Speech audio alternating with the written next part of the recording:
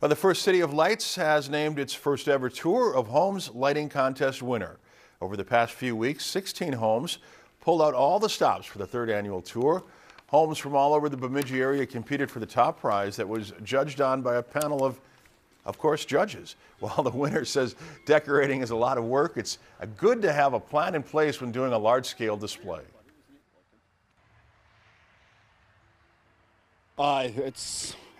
It's time consuming. You know, we bring everything out of the shop, we plug everything in, we fix things that don't work, and then we start bringing them in by groups. You know, we go finish a section at a time, and once we're done with that section, we go start on the next one.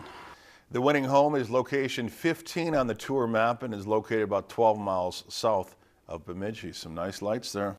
If you enjoyed this segment of Lakeland News, please consider making a tax-deductible contribution to Lakeland PBS.